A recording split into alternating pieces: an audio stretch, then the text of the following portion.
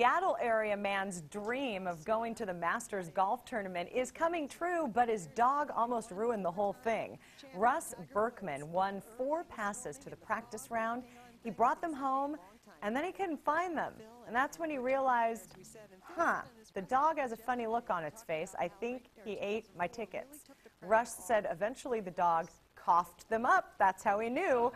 But they were in a million pieces, of course, and Russ explained the situation to the Augusta National Golf Club, and believe it or not, even though they follow the rules to the T, they agreed to reprint those tickets for him so he can still go to the tournament.